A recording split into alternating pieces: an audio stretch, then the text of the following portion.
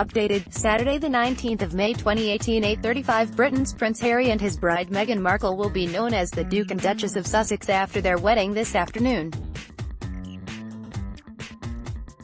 Buckingham Palace made the announcement just hours before the ceremony, which takes place at midday.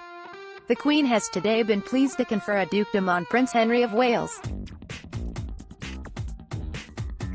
His titles will be Duke of Sussex, Earl of Dumbarton and Baron Kilkeel, it said in a statement.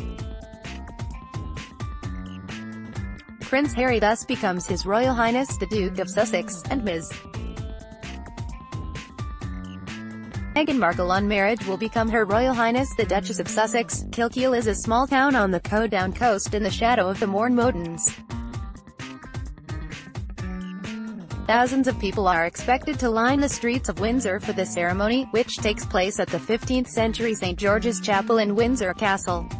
Europe's other monarchies. The wedding will be shown live on Route 1 from 11:30 a.m.